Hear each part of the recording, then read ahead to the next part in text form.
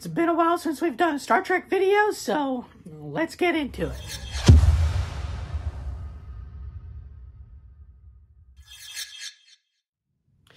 Hello everybody, and welcome back to another video of Trek Talk here on the Vochek Experience, where idiots are still always us. Always me. Always.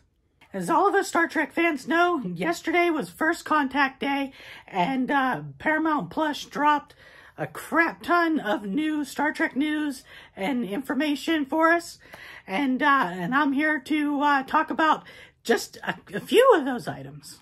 Number one on my list is we got a little bit more information on the new animated show, Star Trek Prodigy, that's coming to Nickelodeon. This is the animated series that's going to have a group of kids commandeer a vessel, and it's also going to see the return of Kate Mulgrew and Captain Janeway. Now, other than the picture that we got a couple of months ago, we haven't really gotten any kind of, information, other than that, really. But they threw out some information yesterday. This is looking like it could be a good series coming. We found out that this show is actually going to take place in the Delta Quadrant. This is the area of the galaxy where Star Trek Voyager took place. And the timeline of this new animated series is going to be about 5 years after Voyager returned home on the last episode of Voyager. And the way that they're going to be bringing Captain Janeway back is she's going to be a holographic Janeway. She's going to be some kind of emergency training hologram that's going to be teaching these kids the ways of Starfleet and the Federation and Federation ideals. So that sounds pretty interesting, especially since it's going to be a show about some kids who are troubled. I was kind of thinking that this was going to probably take place in the Delta Quadrant because one of the alien kids that they showed in that picture looks like a Talaxian. And as we know, Talaxians are in the Delta Quadrant just like Neelix. So I'm getting pretty excited for this show. It's going to stream on Paramount Plus first before it heads to Nickelodeon, which at first we all figured it was going to air on Nickelodeon and then air on Paramount Plus, but turns out it's actually the flip side of that coin. They didn't give us an exact release date, but it will be coming out later on this year. And of course, if I find out any new information about this on when it's going to premiere, you can be bet I will be letting you all know. Number two on my list of things that I want to talk about is the second season of the other animated Star Trek show, Star Trek Lower Decks. Now, this show actually gave us a premiere date for the second season, and that is August 12th. The second season is going to have 10 episodes, just like the first season, and we're going to pick up where season 1 left off with Boimler on the Titan with Riker and Troy, and the rest of our lower deckers is still on the Cerritos. They didn't show too much of footage from the second season, but from what they did show, it's looking like it's going to be another solid season of laughter and, Star Trek parody, and it's just, I cannot wait for that. Star Trek Lower Decks has been one of my favorite shows that came out last year. I know a lot of other fans out there aren't too sure about Lower Decks, and you don't think that Star Trek really should be, a comedy and, that kind of stuff, but I think it plays wonderful, especially the comedy in the first season, so I guess we can expect more of the same in season 2. And even though season 2 has not premiered yet, they also dropped word that season 3 of Lower Decks is also a go. So I don't know about you, but I am looking forward to more of Lower Decks. And the third thing that I want to talk about is we got a sneak peek at Star Trek Discovery's 4th season. And in that promo, we got to see Captain Burnham and the crew going up against this kind of gravitational anomaly. I don't know if that's going to be the big thing the whole season, but it looks like it's a pretty big thing, at least to start out with. And in the promo, we also see the return of Michael's mother. We see Saru on Canamar. It looks like he may be an ambassador, maybe. I'm not exactly sure. This is all just speculation from what I saw of the teaser trailer. And we see a lot of explosions, and we see a lot of damage taken to the Discovery because of this anomaly. And the other thing that I noticed in this teaser trailer, the uniforms have changed again. At the end of Discovery's 3rd season, you finally see the crew adopting the 32nd century uniforms that we see Starfleet wearing, where they're mostly gray with the colors on the little stripe on the side of the uniform. Now, they kind of inverted that a little bit, where the division colors are the whole uniform, and the little strip, it looks black, but it could be gray. I'm not exactly sure, but basically it's the same uniform as season 3. They just changed the colors just a little bit. And in my opinion, I think they look a little bit better than the gray ones of the season finale. We also get to see Adira in gray.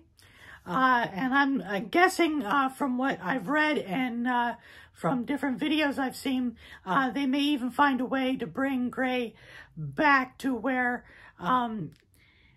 he's not just, you know, in Adira's imagination, where we can actually physically see him. So that ought to be cool to find out how they accomplish that. Another thing we also see is Detmer has a upgraded implant on the side of her head by her eye.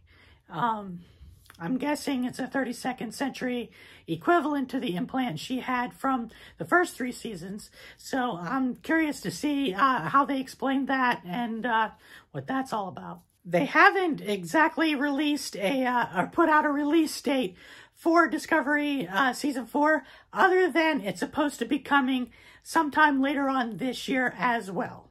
So I'm excited for that. I love the 3rd season of Discovery and looking forward to Season 4. And the 4th and final thing that I want to talk about is Star Trek Picard Season 2. We didn't really get to see any new footage from Season 2 of Picard, but we did see a little promo where you see all these like different objects that pretty much tell time. And Picard is doing a voiceover, and it ends with, you see this playing card of a queen, and everything on that card disappears and disintegrates until just the Q in the corner shows, and signifying that Q is going to show up in Season 2. And that was also confirmed by one of the First Contact Day panels that they have, where John Delancey, the actor behind Q, does confirm that he will be back. But they don't give any details as to how or what's going to happen. We're all going to find all that out when Season 2 comes out. But here's the disappointing part. Season 2 of Picard does not come out this year. It's scheduled for sometime in 2022. So we're going to have to wait another year before we see Season 2. But the good news is they also renewed Picard for Season 3. So we will be getting another season after Season 2. If you're all looking to watch all these panels and videos that were released yesterday for First Contact Day, they are on Paramount Plus if you have that streaming service. But if you don't have Paramount Plus and you still want to see those videos, you can just by going to Paramount Plus' YouTube channel. And you can find all of the videos that they released yesterday on the different things coming up in Star Trek. There's videos about new special effects, different things about, you know, how they created the uniforms, how they created props, and Kate Mulgrew is on there talking about her animated form of Captain Janeway and a little bit about Prodigy. There's a lot of good stuff. Even a tribute to Nichelle Nichols, who, without her, NASA wouldn't be what it is today, because she was, you know, an avid advocate. I'll get it out. To get people interested in space and to, you know, work for NASA. So that's pretty remarkable. So that about does it for the new news that I got from these videos, and I thought I'd share them all with you and some of my thoughts. So as always, if you like this video, don't forget to hit that subscribe button, give me a thumbs up, and hit that notification bell so you get notified of future videos.